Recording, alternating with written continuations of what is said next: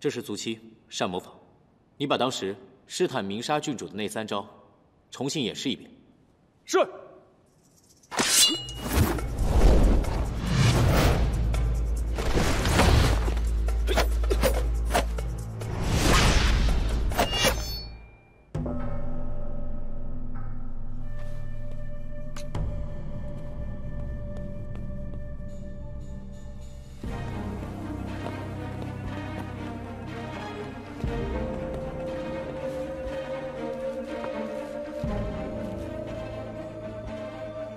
你去查一下，宁和出嫁前和此人关系如何？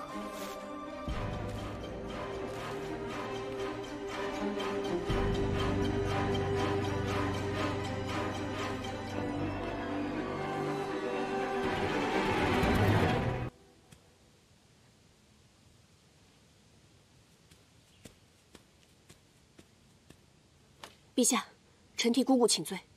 姑姑虽然是为了陛下，为了子一举。 但错了，就是错了。你不是帮亲不帮理吗？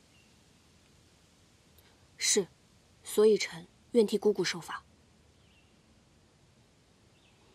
但陛下，郡主现在危在旦夕，能不能等臣救出她之后再说？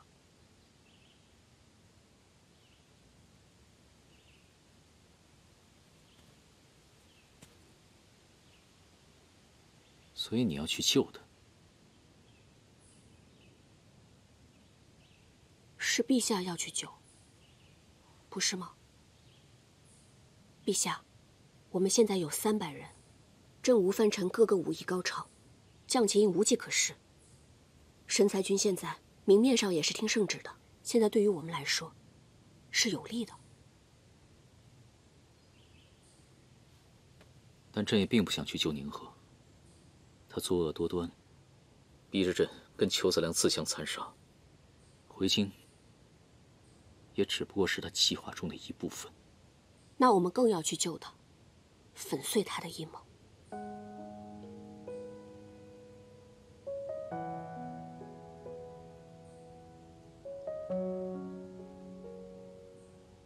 你为何如此的信任朕？也许朕是个坏人，朕有罪，朕所遭遇的刺杀和报复都是罪有应得罢了。陛下。 曾经的您，臣不认识，但现在的您，在臣心目中是个好人。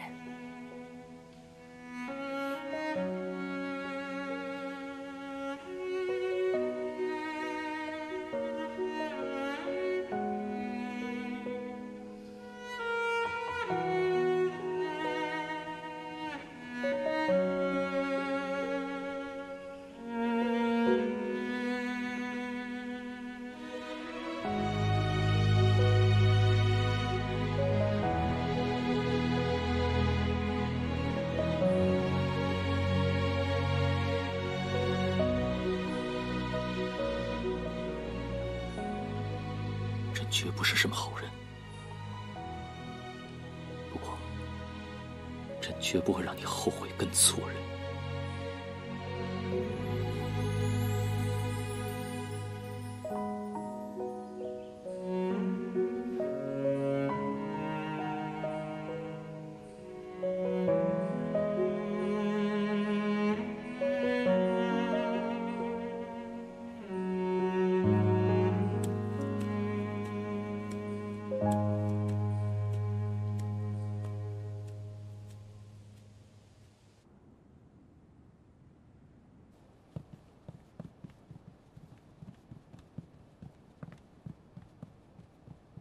自从你成为了掌旗人，就再也没有服侍义父了。是女儿不孝，女儿以后常常过来。哼哼。义父把神才军的兵力借给你，希望你物尽其用。爹爹放心，女儿绝不再犯御珍房的错误。你确信，这一切都是宁和在背后搞的鬼？是，尤其是御珍房的事，我们都被他误导了。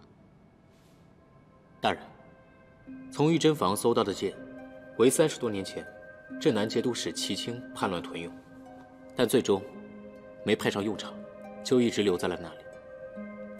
那个八卦机关呢？也是吗？是，机关所用玄铁，与剑身相同。这么说，玉珍坊其实是齐青的。没错，齐青死了30年，那里早没人了。如果真是紫衣局的地盘，没理由齐燕不知道，程若雨也不知道。我们后来循着线索去了一趟岐山，在那里遇见了同样去查此事的程若雨。种种线索都指向宁河，而正午毒针上的侯台之毒也宣告了宁河的用意，他要替先帝报仇。报仇？好啊，哈哈，都15年了，本宫没有动他，他倒好，想先动起我了。哈哈哈哈。他什么时候到？不出意外，3日后。看来咱们得好好招待这位故人了。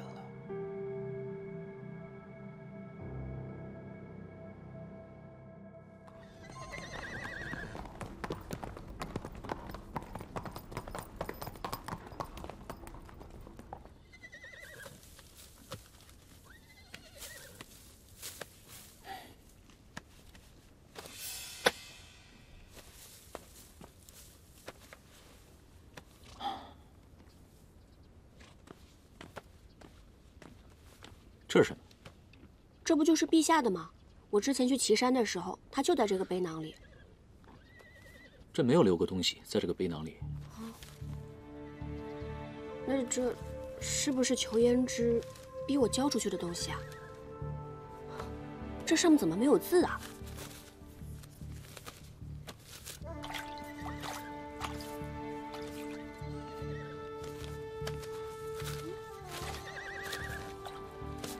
你别弄了，你别利用了。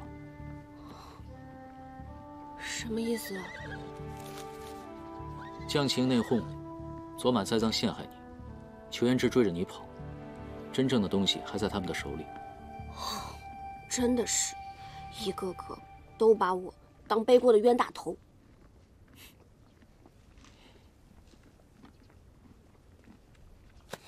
陛下怎么还笑得出来啊？害怕与裘胭脂那样厉害的对手为敌了？怕，我的字典里就没有“怕”这个字。不过，裘胭脂给我的感觉真的很奇怪。你说他是好人吧，他做了很多坏事；可是你说他是坏人吧，他又一次一次暗中帮我们。你说他到底图什么？想知道？继续反间计。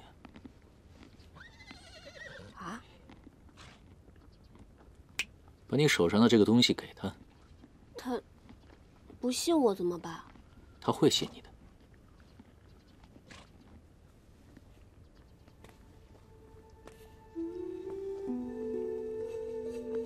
程若愚，只要你愿意，这世上所有人都会信任你。我也是。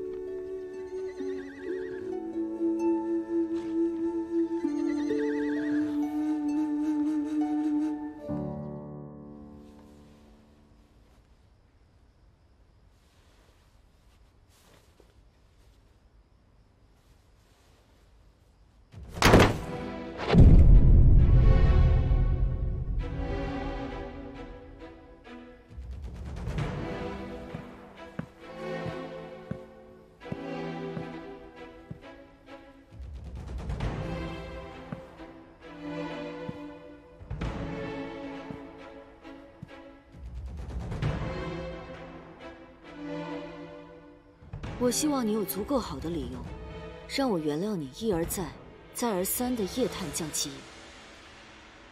如果我是你的话，我会责问自己，为什么将其营的警戒如此松懈。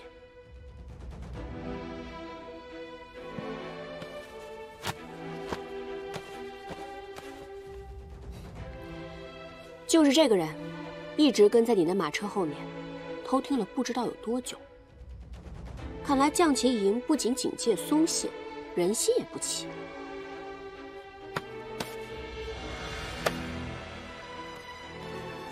你就为了这么个东西，追到岐山，还对我拔刀相向。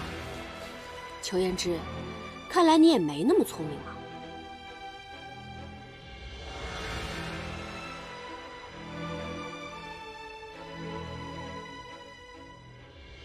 你想用它换什么？裘言之生性多疑，和他义父裘子良简直是一模一样。那我该怎么办？你与其想着如何编造一个假的谎言让他相信，倒不如直接跟他谈条件。玉珍房，只是玉珍房，宁河不要了。宁河郡主的话，我看你也做不了主。不过玉珍房区区300死士，你倒是应该能帮我瞒住你爹爹。你凭什么觉得我会答应你呢？不答应就算了，人和东西都给你，告辞。可以。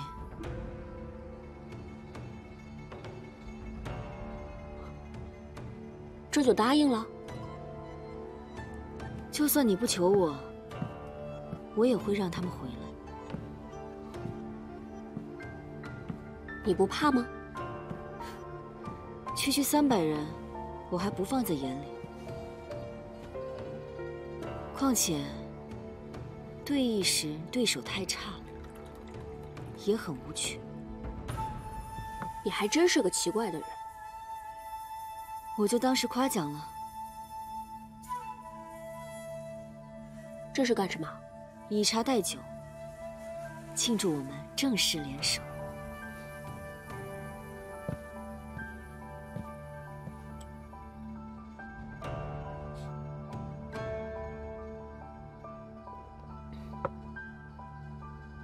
不怕有毒？要是有毒的话，我就杀了你。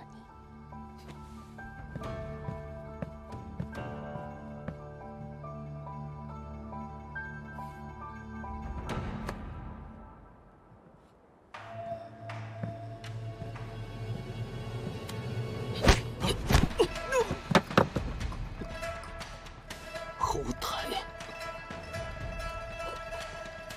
到底是谁让你来堵我的？说！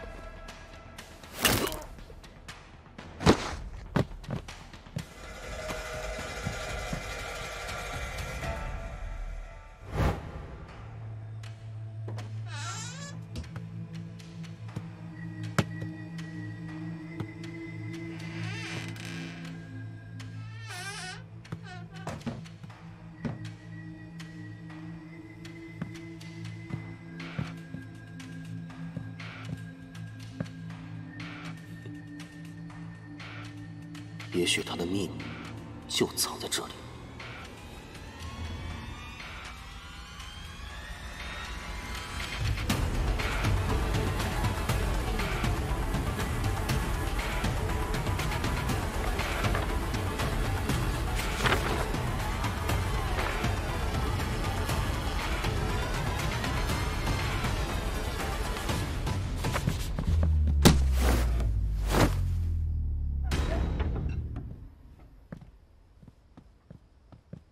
我还是想不通，你为什么要帮齐燕？大人本就不喜欢他，想要换了他。因为没人比他更合适。什么？我想当皇后，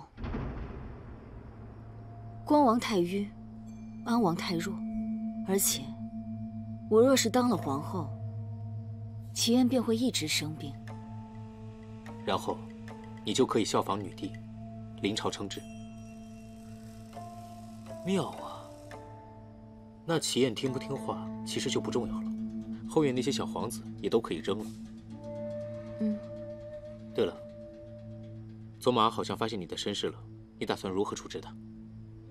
他最多发现身世有假，但绝查不到我是谁。可留着他，终归不妥。但贸然杀了，爹爹必会追问缘由，先关着吧，等想到万全之策再说。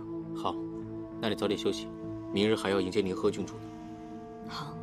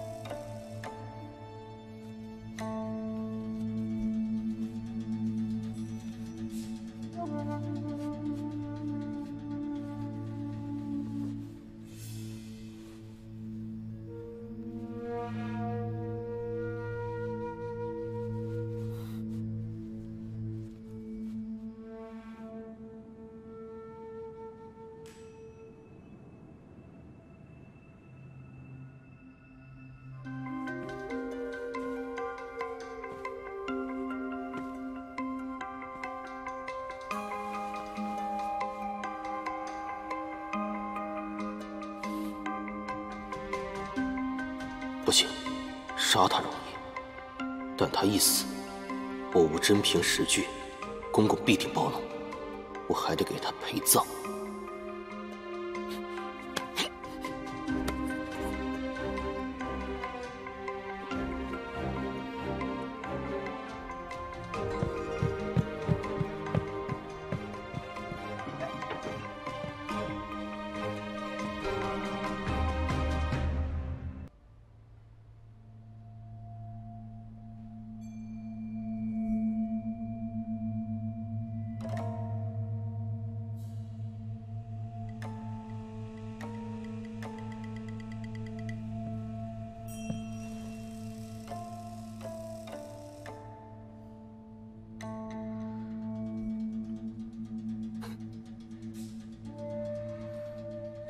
感觉怎么样？什么？佛见笑。砸碎的花被我拾了回来，提炼成香烛。你现在闻到的就是佛见笑，离土祭祀，你还真是有点本事。怎么？我是谁？你没查到吗？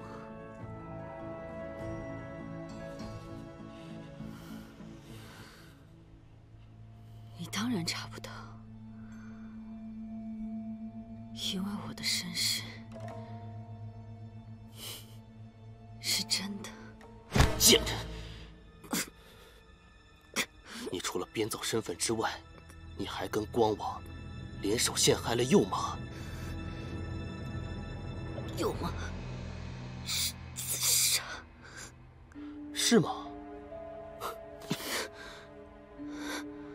那我就给你一个机会，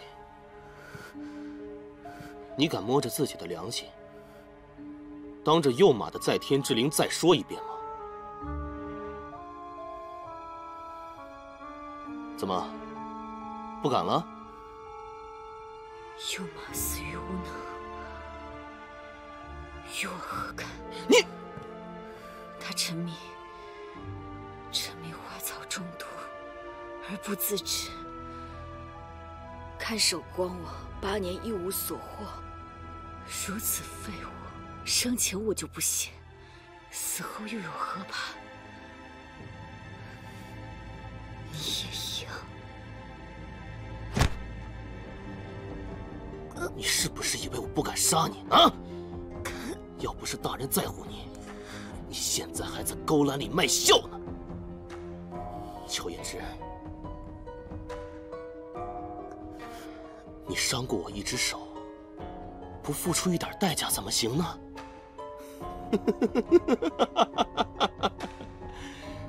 不过你放心，我一定会很温柔的，我一定会很温柔的。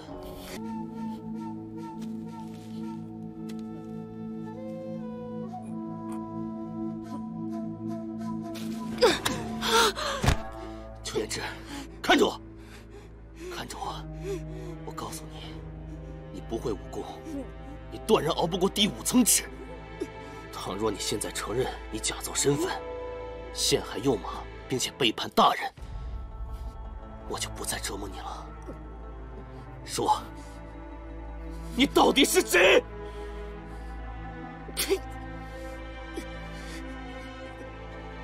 你真的以为我不敢杀你吗？好，既然你不说，就永远别说了。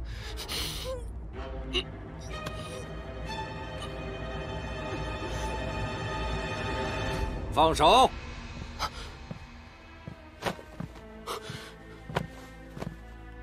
大人，请大人一定要相信我，这个贱人定有一心，她还想嫁给齐燕当皇后，临朝称制，所以她帮齐燕暗中留下了御珍房。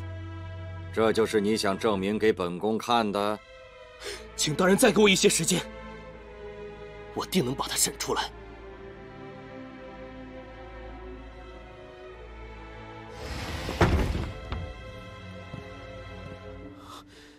大人，你怎么在这儿？我在找长齐人，不知他去哪儿了。您和郡主出事了。出什么事了？长齐人，不要让本宫问你第2次。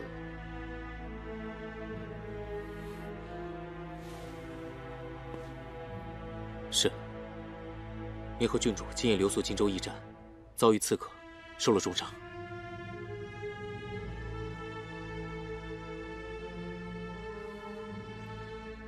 那你还不赶紧去抓刺客？可是这……是。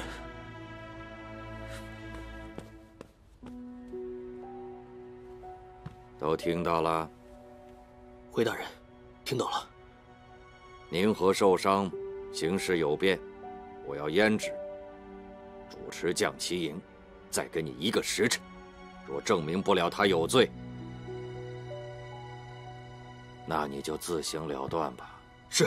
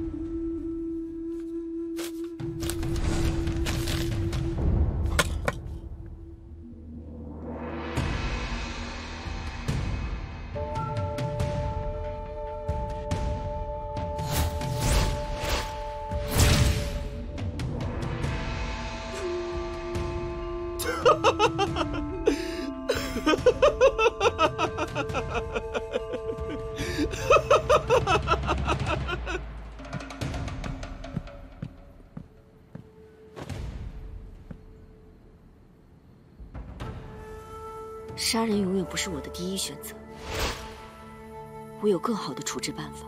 是什么？当日幼马自刎，爹爹虽面上不显，但心中多少对我起疑。确实。所以，我要借左马之手证明我的清白，消除爹爹对我的怀疑。不行，这样太危险了。左马的手段阴损得很呢。置之死地而后生，待会儿你千万不要救我。该做什么，便做什么。可是胭脂，这我能挺得住，相信我。出发。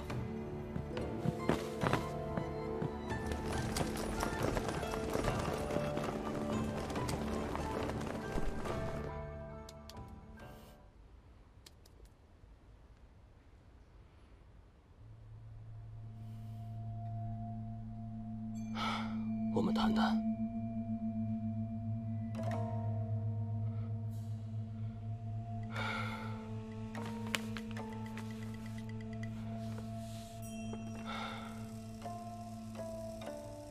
这幅画也是你故意让我拿到的吧？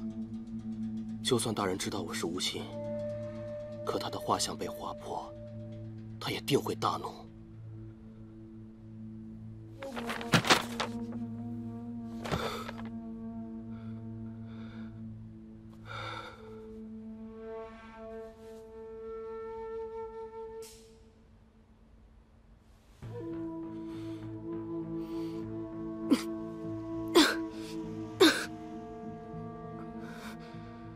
邱元志，你赢了。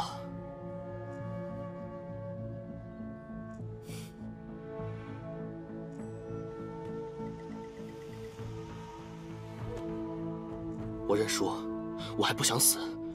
我求你，在公公面前保我一命。只要你能保我，从今往后，我以你马首是瞻。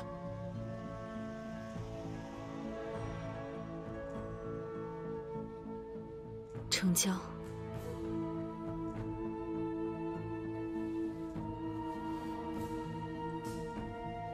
拿去医你的手吧。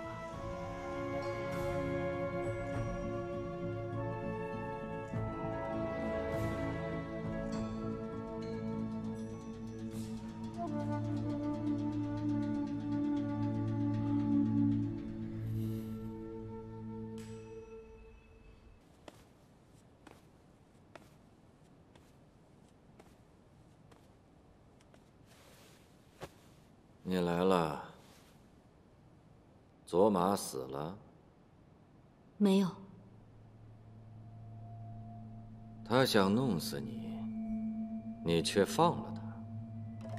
我要的是赢，不是死。很好，恭喜，你的棋艺到了新的境界。爹爹，关于佐玛指控的伪造身世、勾结光网、暗助齐宴一事，女儿有话说。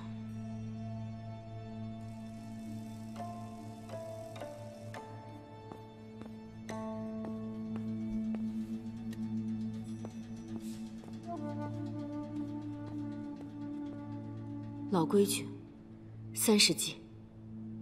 爹爹先责罚，女儿再陈情。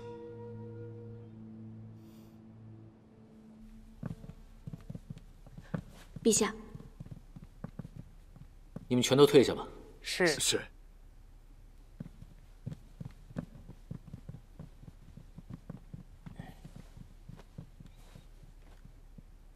坐吧。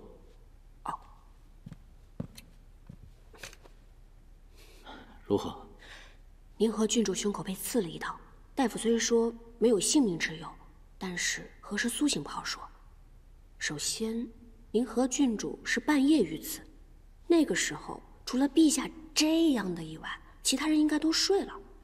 半夜遇刺，衣冠不整，虽然烧定后会重新梳洗打扮，但不会太精细，对吧？可是我见到弥沙郡主的时候，她身着大兴郡主的钗殿礼衣，一丝不苟。而且弥沙郡主一见到我就问陛下为什么没来，看那样子，倒像是要去会情郎似的。过来。怎么了？啊！瞎说什么呢？我没瞎说，是真的。而且我去检查宁和郡主的伤口时，弥沙郡主也不让。他没有理由这么做，除非他担心你看出些什么来。不过，陛下您看，我拿到了这个。这个呢，是我从大夫那里偷到的，应该是宁和郡主换下来的药。而且啊，我还细细听他们说了什么，不过倒没有什么有用的信息。程若愚，这偷鸡摸狗的功夫，你果然在行啊。陛下，还有一件事，而且是最重要的事。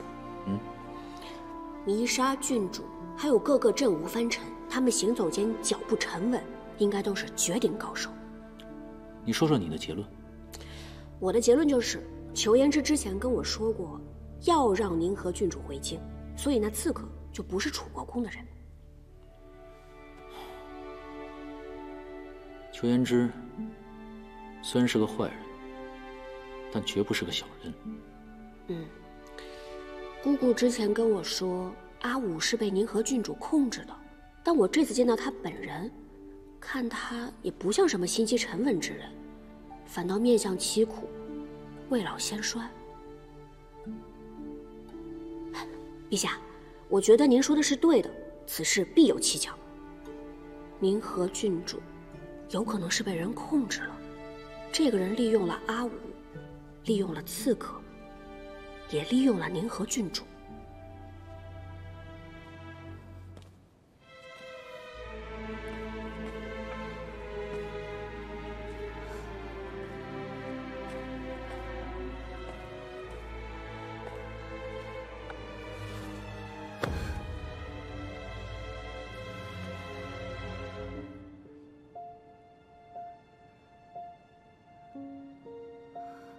女儿自领30剂服剂，源于3件事。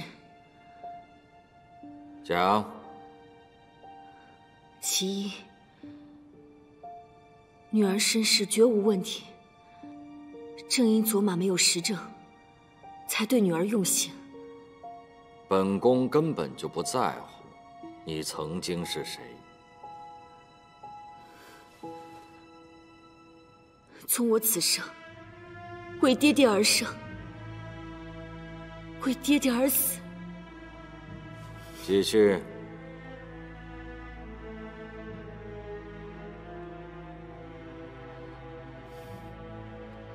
其二，佛见笑，确是光王故意卖好给女儿，想借此逼死幼马。女儿洞悉其意，却还是做了。幼马跟随爹爹多年，未得善终，是女儿之过。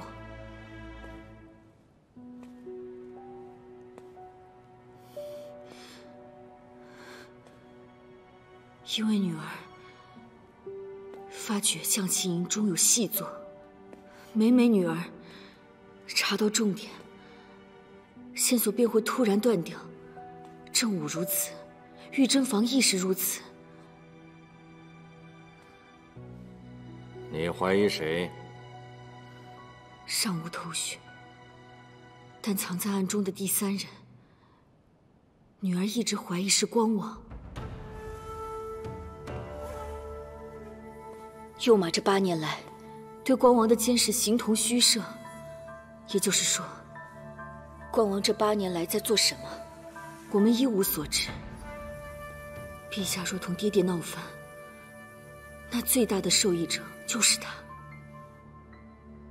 那幼马一事，走子送吃，他先，我对。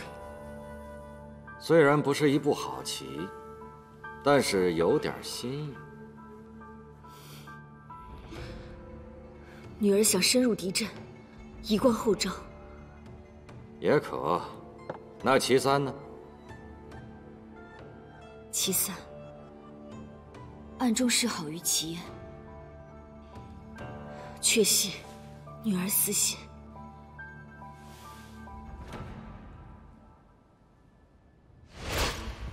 匡美，请助我除掉王守琛。义父，请扶儿臣登基。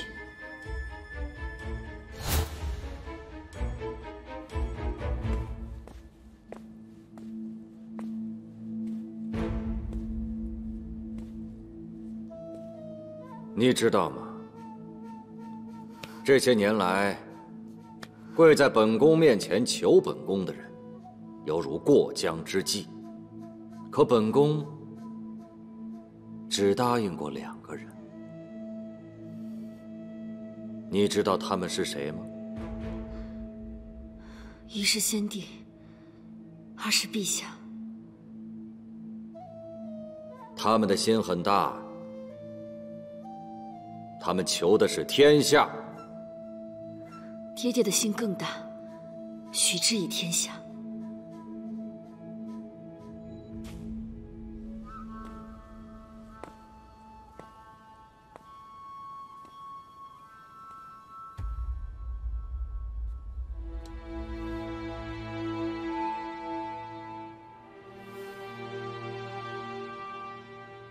不及你，女帝第2。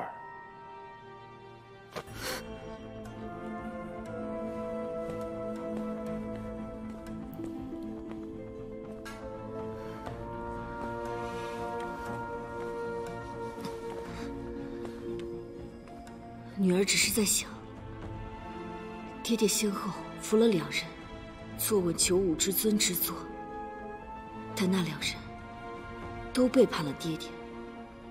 既然这位子是爹爹说了算，齐昂、齐燕之流都做的，女儿我为何做不得？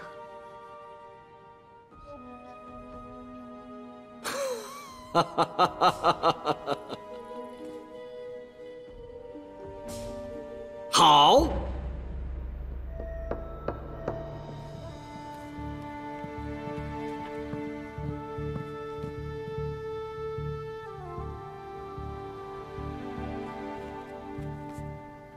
陈印台勾结郑武，刺杀史全忠的时间，与阿武行刺楚国公的时间很接近。他们下手之前，应该酝酿了很久。同样，阿武和94的行刺，应该是大乱的前奏。郑武既想要卢从，又想要恒安。卢从军大乱后，郑吴藩臣立刻以护送宁河郡主回京为由，一路毫无阻拦地直入恒安，随行500人，个个武艺高强。他们无非就是想在进城时对姑姑下手，不想让姑姑见到朕，说了一些不该说的。郡主虽然昏迷，但不影响镇吴藩臣护送他回恒安。一旦进京，恒安就会是第2个卢从。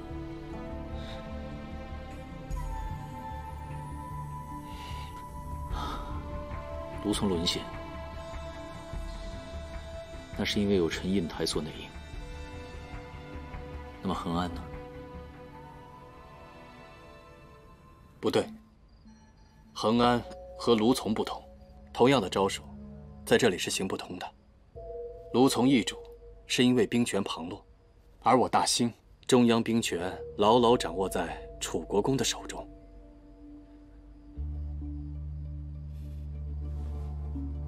恕臣不逊，就算是杀了陛下，政局也不会太过于动荡。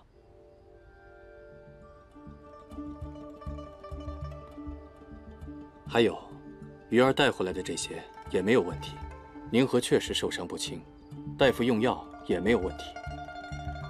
成事靠细节，若是有人故意安排，绝不会在这方面露出马脚。我还以为我这次想了这么多，挺聪明的呢。你不是一向擅长自作聪明吗？那信了我的话的陛下又是怎么回事呢？朕只是假装信，哄你玩的。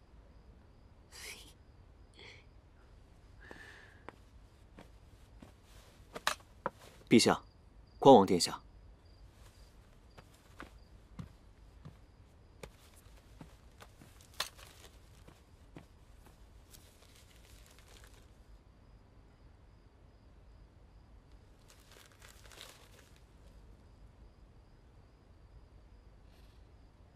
陛下，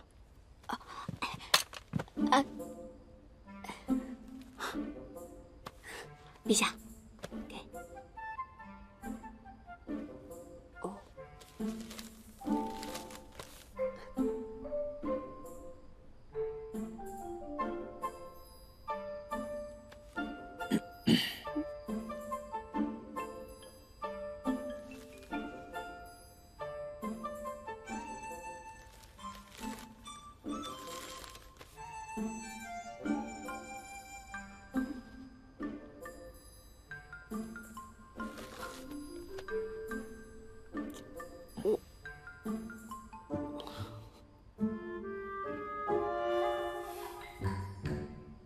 神才君、中护军严修，严修，就裘彦之那个跟班吗？他不是将前营的左侍吗？怎么还有其他职位啊？将旗营左右2士，在神裁军中都有挂职。严修主要负责保护裘延之，按他的指令行事。行刺宁河的刺客，现已被他擒住。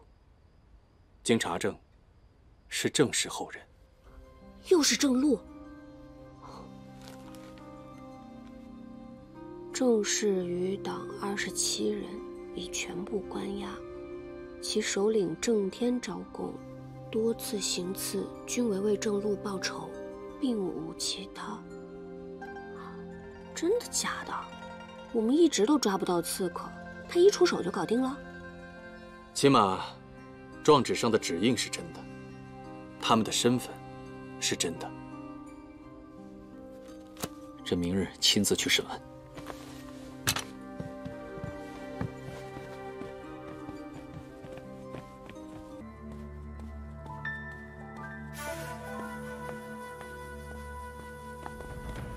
抓到郑氏后人了，总共27人，死了17个，剩下10个，口供全部一致。骗鬼呢！我实在拿他们没有办法了，所以，我找了佐马来。他倒是适合干这事。参见陛下。朕来看看审得如何了。是，陛下请。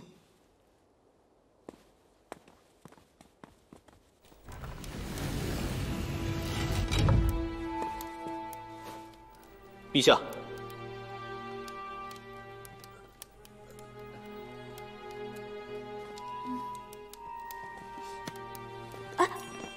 陛下，你在这里等着。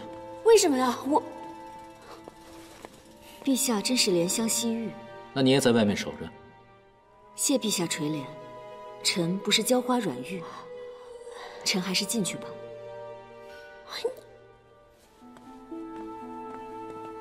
陛下，您看裘延之他……听朕的话，在外面守着。是。来了。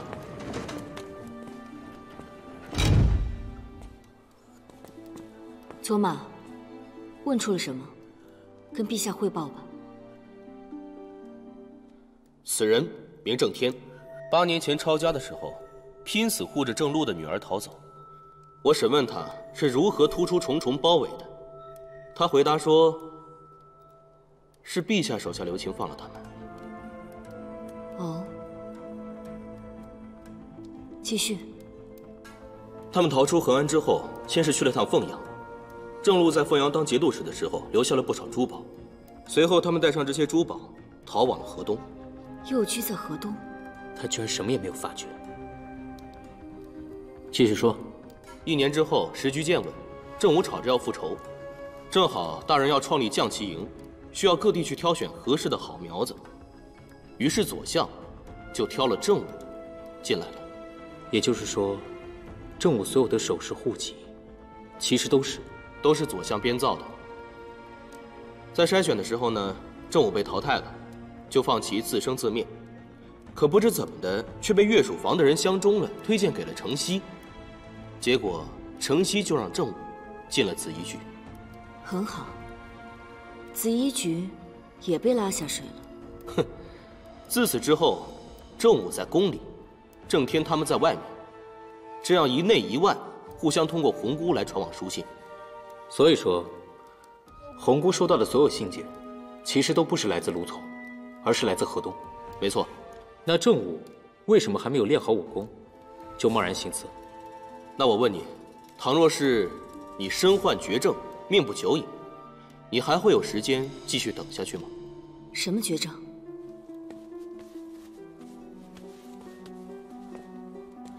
此乃郑武尸骨的一节。中毒？不知到底是突然病变还是中毒。总之啊，我命人把郑武的尸体挖了出来，他浑身上下的骨骼布满了全是这般黑色的斑迹，想必他生前定是很难熬，索性放手一搏了。此事不用告诉程若愚。是。郑武一死，郑天自然不顾一切的前来拼命，刺杀陛下不成，就去刺杀宁河。他们呢，是希望陛下去怀疑郑武，从而挑起两方的争斗。除此之外，他们没什么其他可做的。陛下信吗？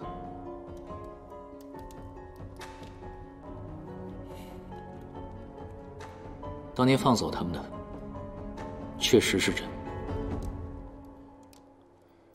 现在此事牵扯到陛下、右居、左相、承袭，是所有人的疏忽，造就了这样一个巧合。那你信吗？不信。但凡是经过我手的这些人，他们说的到底是不是实话，这点我还是能分辨得出来的。他们说的是实话，因为他们只知道这些，而他们背后有一双神秘的手，一直在推动局势发展，下完了这一整串的暗棋。这第三人很是厉害，我已经迫不及待想看他的下一步棋了。陛下，陛下，陛下！程若愚，陛下，臣不是故意闯入的，是姑姑来了急报，说您和郡主进城了。您和姑姑醒了？没醒，是弥沙郡主说太医医术更高明，所以就进城这么公然的来了。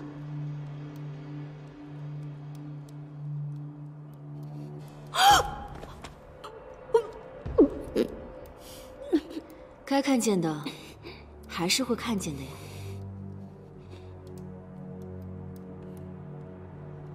是。你想看的下一步棋，不是也看到了吗？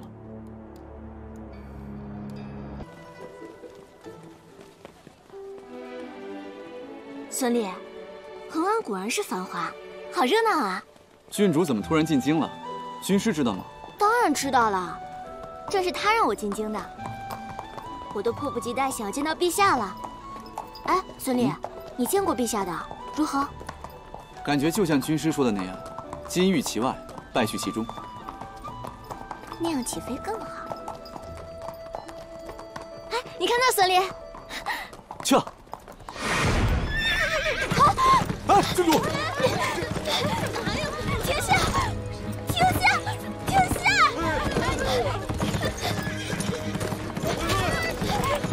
让开！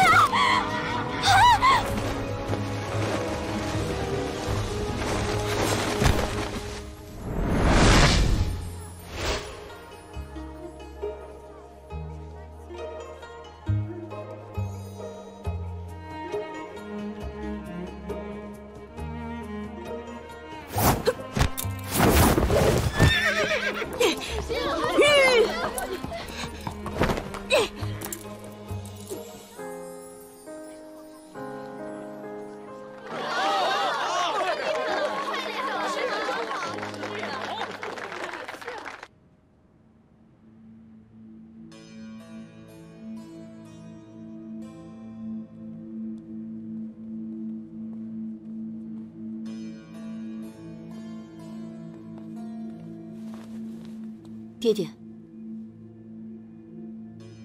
人呢？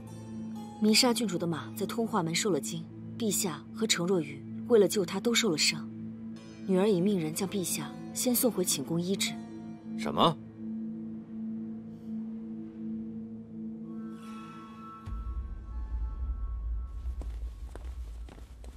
那是谁的车舆？竟敢停在大殿门前？那是楚国公的车舆。一个老太监，这么嚣张？郡主慎言，楚国公颇有权势。怕什么呀？我是要来当皇妃的。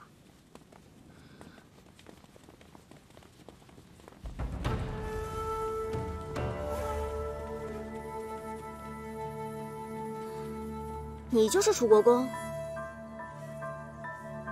不是来接我的吗？为什么不下车？弥沙郡主不得无礼。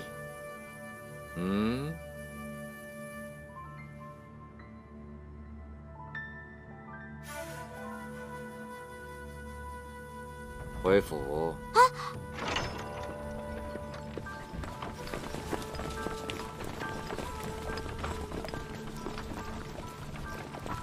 放心吧，就这么个无脑玩意儿，别说你了，连那条小杂鱼他都比不过。话别说得太早。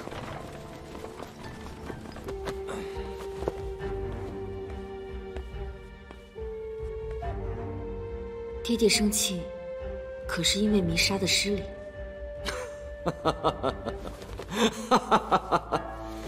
一个弥沙，一个宁和，都是曾羞辱过本宫的人，让他们活着，挺有意思的。爹爹别气，提防中计。哦，来，胭脂，坐。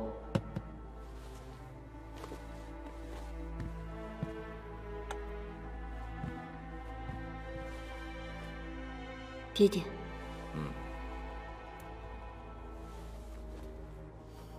现已知幕后有第三人在同我们博弈，那他此时此刻推弥沙出来，必有缘由。爹爹细想，正午、正是后人、玉珍坊、宁和，这每一步都在挑拨爹爹跟陛下之间的关系，而弥沙郡主更是眼中只有陛下，完全无视爹爹。若说不是故意，女儿不信。你怀疑第三人是光王？纵不是他，也与他脱不了干系。看来你很重视光王啊。你可知道，光王和陛下为何至今独身？爹爹不许。光王自是我不许，祁砚是他不要。陛下即冠时，太皇太后给他许了亲，是李德云家的女儿。本宫怎么会让那老匹夫的女儿嫁给陛下呢？就使了点手段，让她左迁淮南去了。这门亲事自然就作罢了。后来再有人选，都是他不要。祁砚心系李德云之女。哼，他是在等一个可以为他助力的妻子。李德云的女儿，她是弥沙郡主，是不是？你是不是？哈哈哈哈哈哈！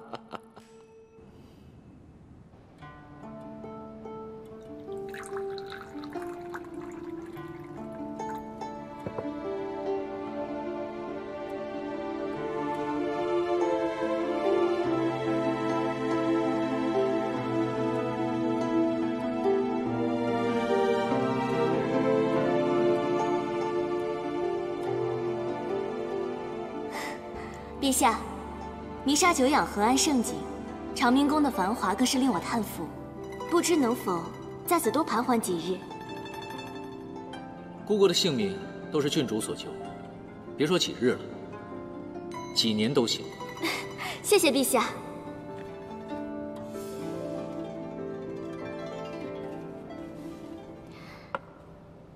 听闻陛下剑法如神，弥沙也钟爱此道，不知能否和陛下切磋一二？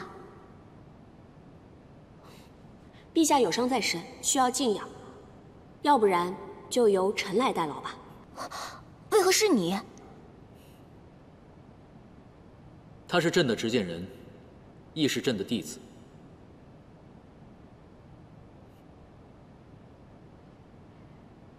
好，那我就好好和你这个执剑人比试比试剑法。不过，他若是输给了我，还请陛下伤好后，不吝赐教。给朕赢。是。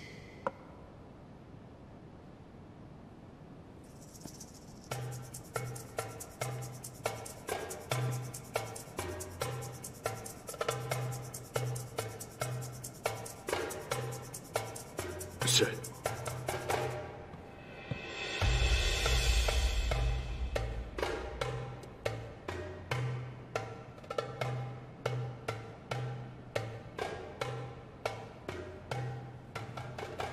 好好比，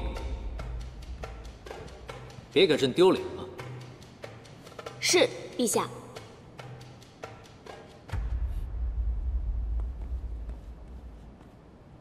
我按你的吩咐搜查了青州驿站，在弥沙住过的房间里找到了这个。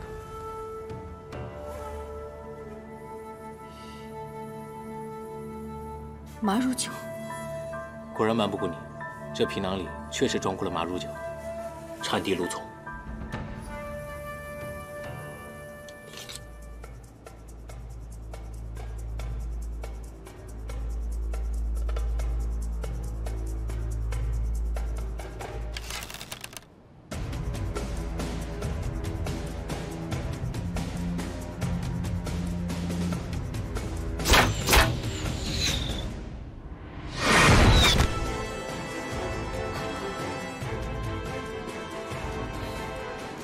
多谢郡主赐剑。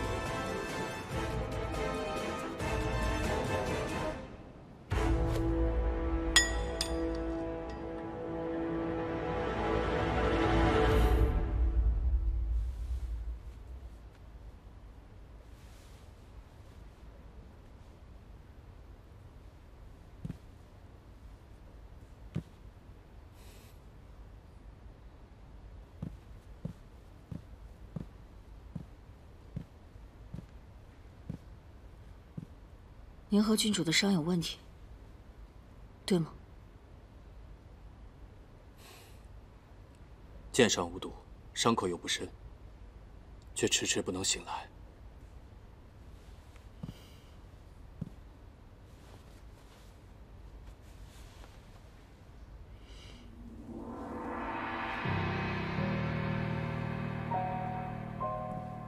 是麻乳酒的味道。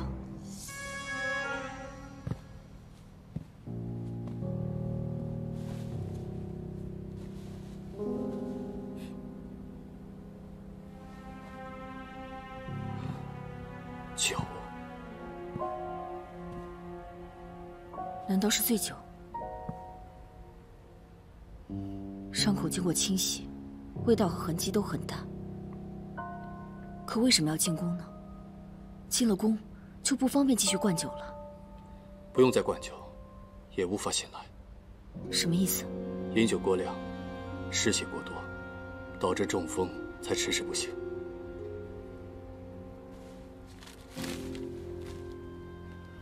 一帮庸医，据说休养几日便会好。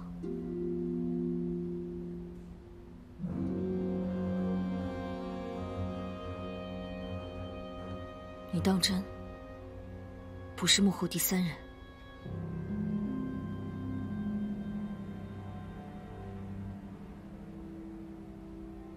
在你心里，我就是为达目的不择手段，连自己的亲人都不放过的小人吗？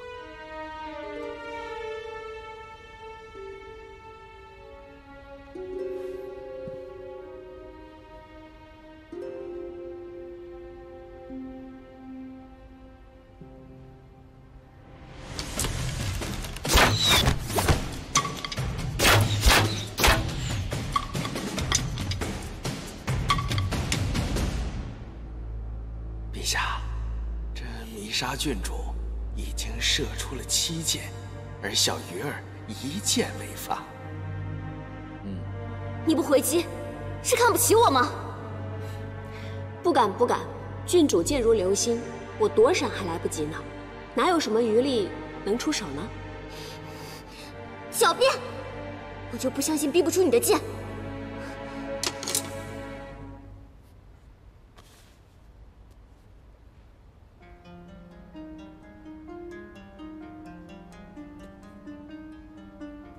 朕无的500名藩臣，刘弥沙虽是郡主，但发号施令的多为孙烈。孙烈这些时日一直在恒安城的驿站里，而且从未外出。那藩臣们这些天又是听谁的呢？我命人请了2位藩臣回来审问，他们供词虽不一致，但有一点却很统一。他们有一位军师。军师？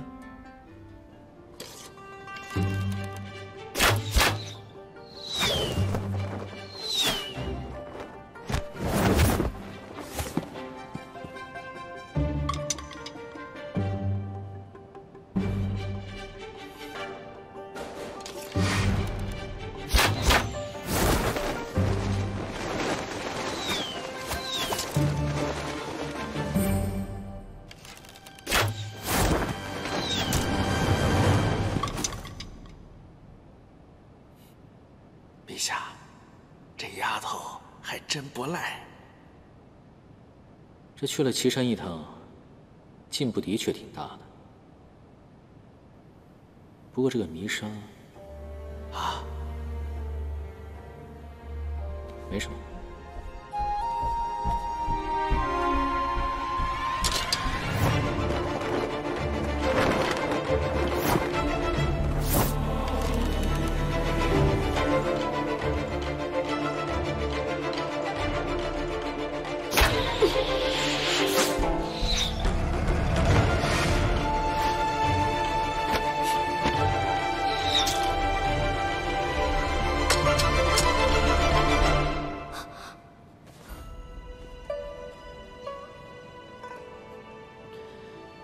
弥沙郡主，这剑法果然不错，不知师从何人？陛下过誉了，我们草原上的剑法向来是很厉害的。也对，程若愚，还不多谢郡主手下留情。多谢郡主。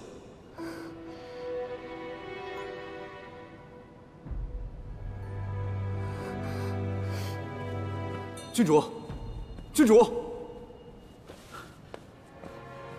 失礼了，陛下，请容我们先行告退。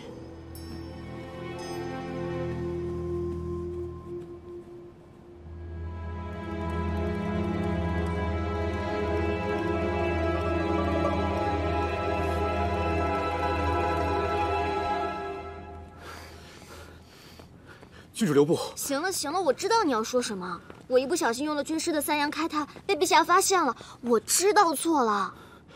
那个程若愚只是一个小侍卫，如果你连一个小侍卫都容忍不了，将来如何成为大清的皇后？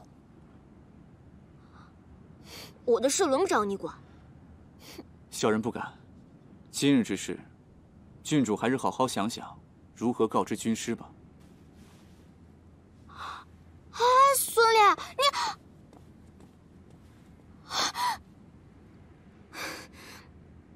都怪这个程若愚。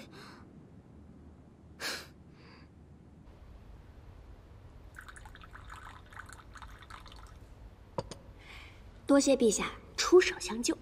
三阳开泰，什么意思啊？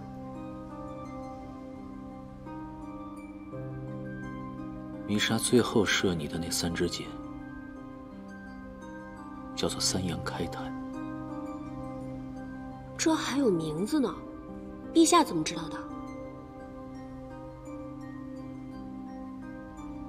朕现在去找弥沙。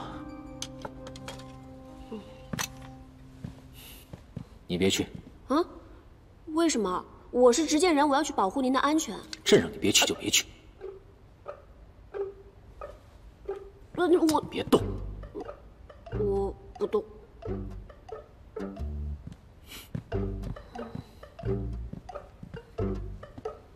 不让去就不让去嘛，干嘛那么神神秘秘的？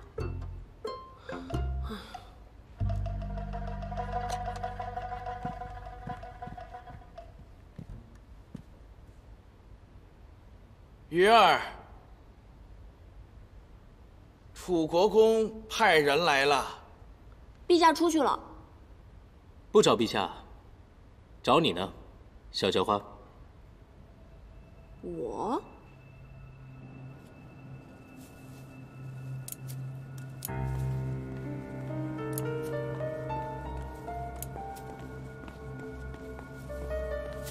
大人，程若愚带到。臣参见楚国公大人，不知大人找臣何事？看来最近你功夫精进了不少。程曦教你真本事了啊，而不是那些花拳绣腿的功夫。臣愚钝，不知大人这是何意？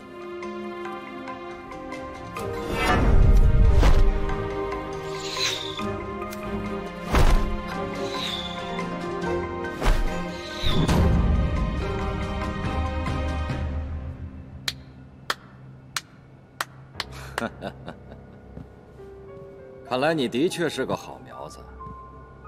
难怪胭脂一次又一次地对你网开一面。不过，弥沙师从高人，功夫自然比你好。下次有机会再动手的话，可不能像今日这么大意了。你先回去吧，胭脂，你们送送他。是。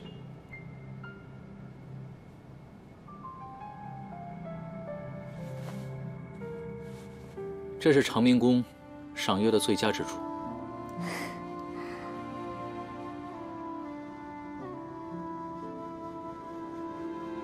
确实，手可摘星辰一般，也是说话的绝佳之地。陛下有话要问我。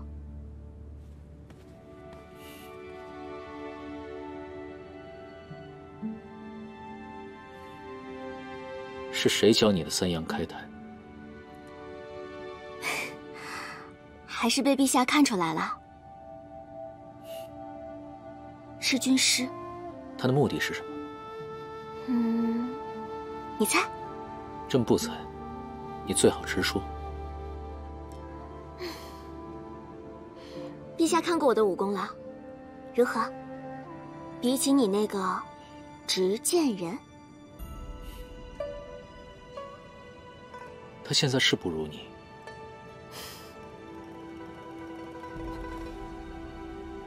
但是将来你也必不如他。是吗？可惜他是一个人，而我背后，陛下，朕武有精兵8万，堪比神裁军。更重要的是，我们的军队临近淬砾，以一挡百，绝非是你们纨绔腐坏的神裁军可比的。你在威胁朕？我是在向陛下展示我的嫁妆。嫁妆？那是你的意思，还是军师的意思？是我的，也是军师的。大兴的中央兵力，如今为燕奴所控，朝臣懦弱，又多为墙头之草，藩镇割据，又各自为尊，如此内忧外患。陛下，您的皇兄文宗皇帝，就是因为没有一个好的皇后，朝露之变，才惨败告终的。只要陛下肯娶我，朕无兵力，任君调遣。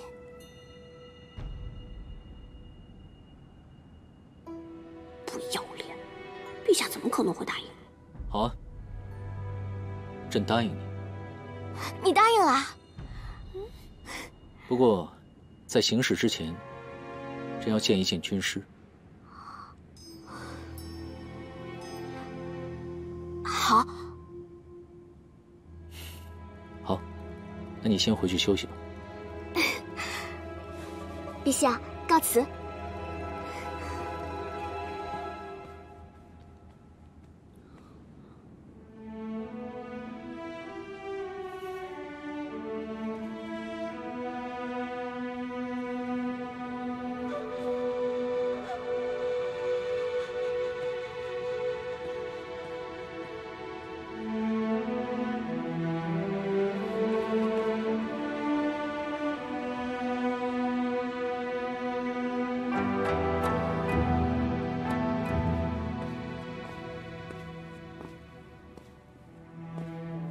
出来！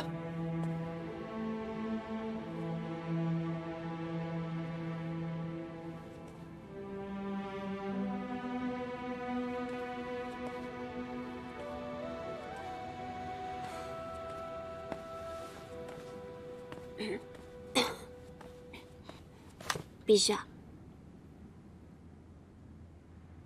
你这是什么眼神？我本以为只有胭脂会美人计，没想到陛下还会美男计。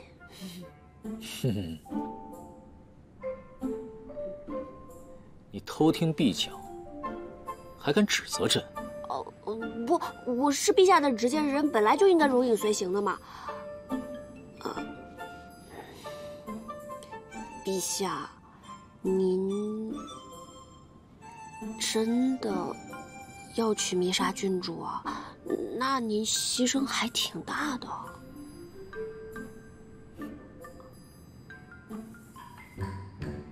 这是什么呀？这个，这是裘子良给我的，他把我叫去了一趟，他还试了一下我的武功，说弥沙郡主的武功比我高，让我小心一点。没了。我也正纳闷呢，不知道他葫芦里卖的什么药。走吧。去哪儿啊？去找宁和姑姑。